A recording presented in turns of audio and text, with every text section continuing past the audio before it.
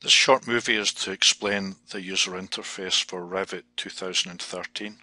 I can double click on the icon to launch the product, or I could go to the Windows Start menu and launch it from there.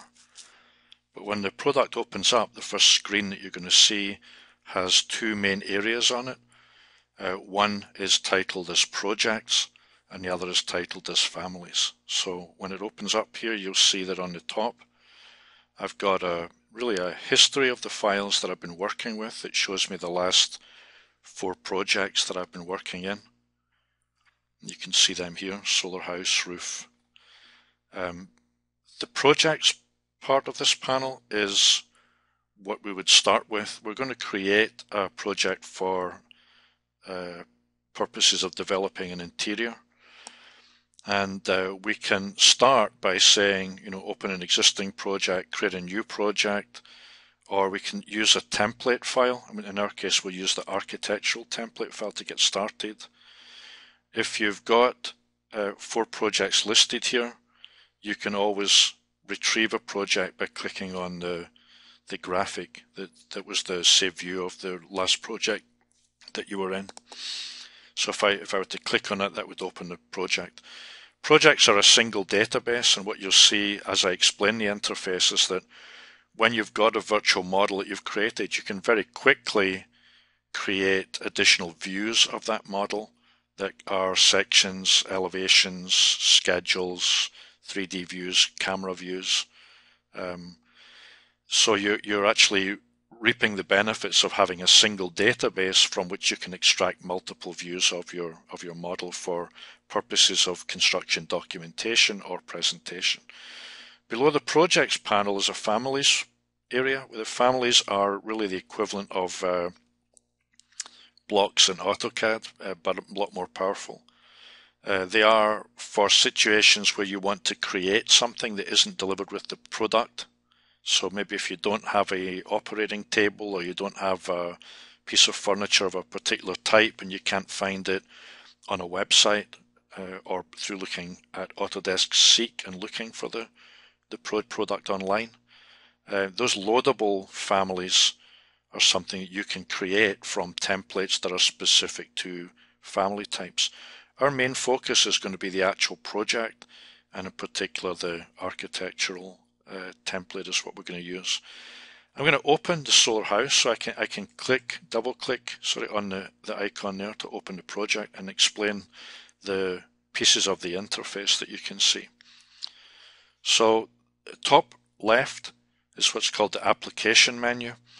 That application menu has a black down arrow displayed on it, which is an indication that there's additional options below it. You'll see that same black arrow is featured many places on the interface itself.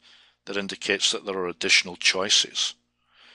If I click on the interface here, you'll see what are called the file-related commands. I'm going to try and just move those around a bit so you can see what's on here. But they're mostly, create a new project or a new family, save your project, which you want to do frequently. We're going to set a timer in a minute that will remind you every 15 minutes. Save as if you're going to give it a different name. Export is mostly about moving content between one product and another, which we're not going to be interested in at the moment. New in 2013, Suite Workflows is actually making like a direct connection between animation projects and other software that's part of the building design suite. Where again, we're going to focus just primarily on what you can do inside Revit architecture. So if I just click on the screen to clear that, the application menu is the option on the top left, and it's file related. The option beside it is what's called the quick access toolbar. The purpose of this being there is that these are your frequently used commands. And you'll see a lot of repetition. Right here, for example, is the third way that we've seen of creating a new project, or of opening a project, or of saving a project. But the point of these is that you can get to these commands with one click while you're in the project file itself.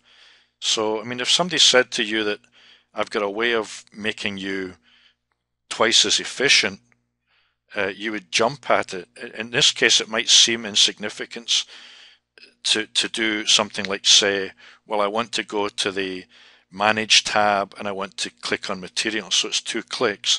The point is that if I can right click and say add that to the quick access toolbar, if this is something that I'm using all the time, so what I've done is actually add it to the quick access toolbar, then I can now get to it with 1 click. One, I don't have to remember where it was on a series of menus that aren't always visible.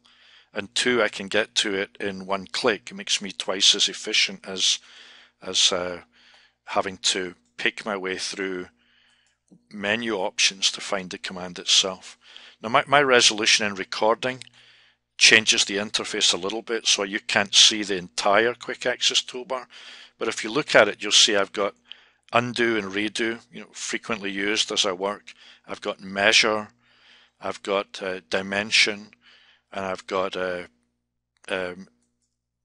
create a section or open other windows. And what I've done now is I've said add to that the materials when I want to create materials.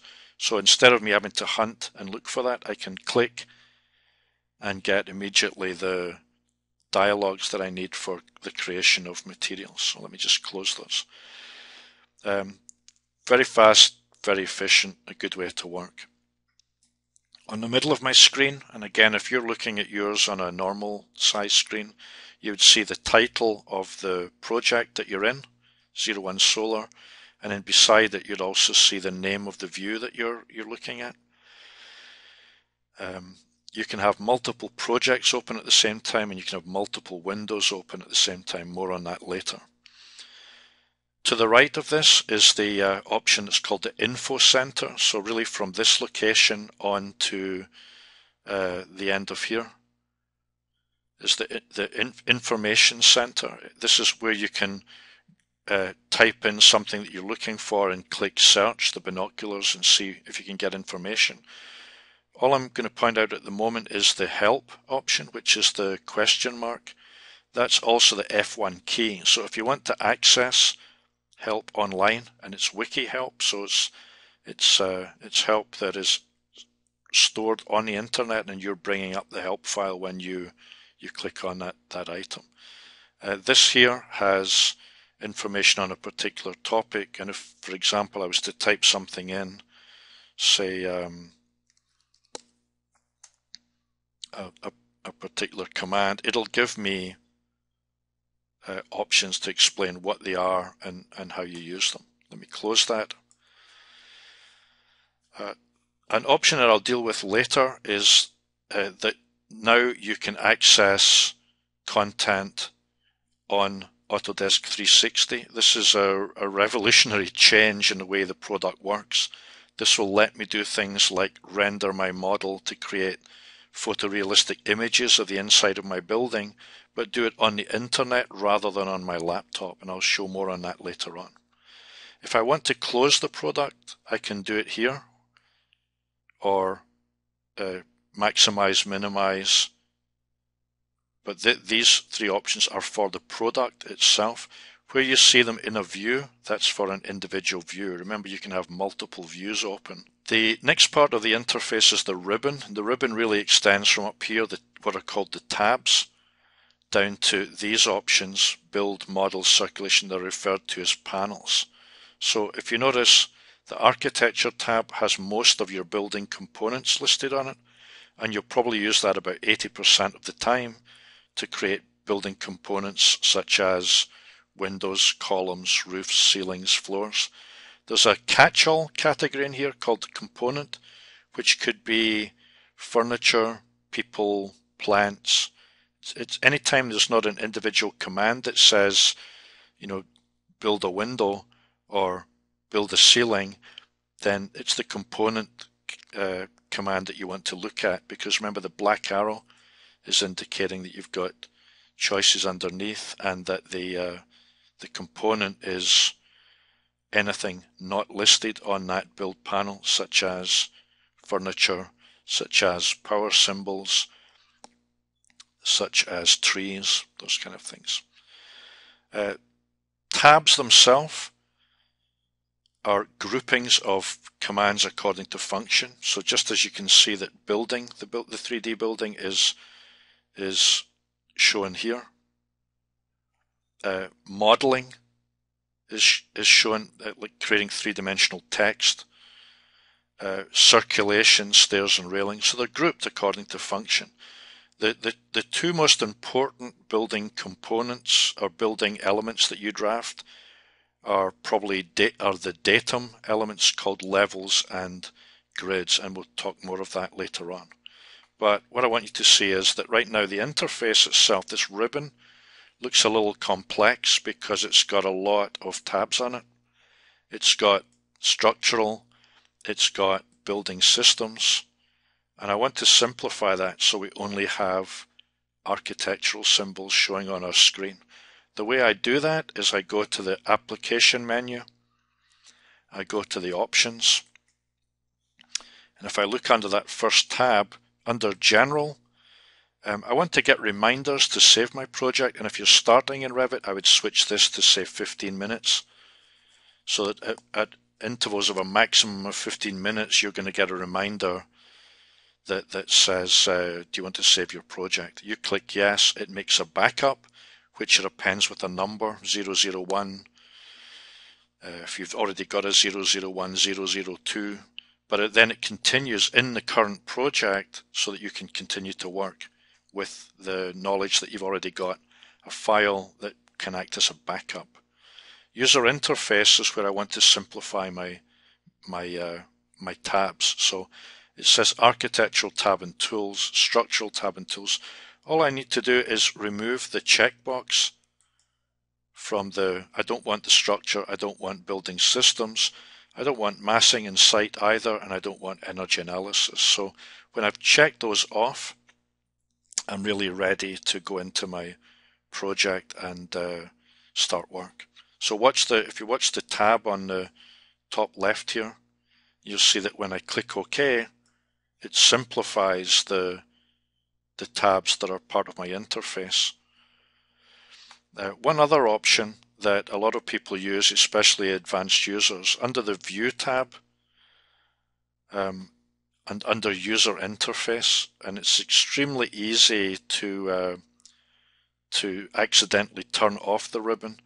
The User Interface here lets me put a checkbox beside the parts of the user interface that I want to see, but it also lets me create keyboard shortcuts for individual commands. So any command that I issue by clicking on it in the window here can also be accessed by a shortcut. For example, the one shown here is for the properties palette, which is this option here. It shows that PP will turn it on or toggle it off. So when I click PP or Control 1 or VP, it's going to affect the visibility of that palette. You can take any of the commands that are listed in here,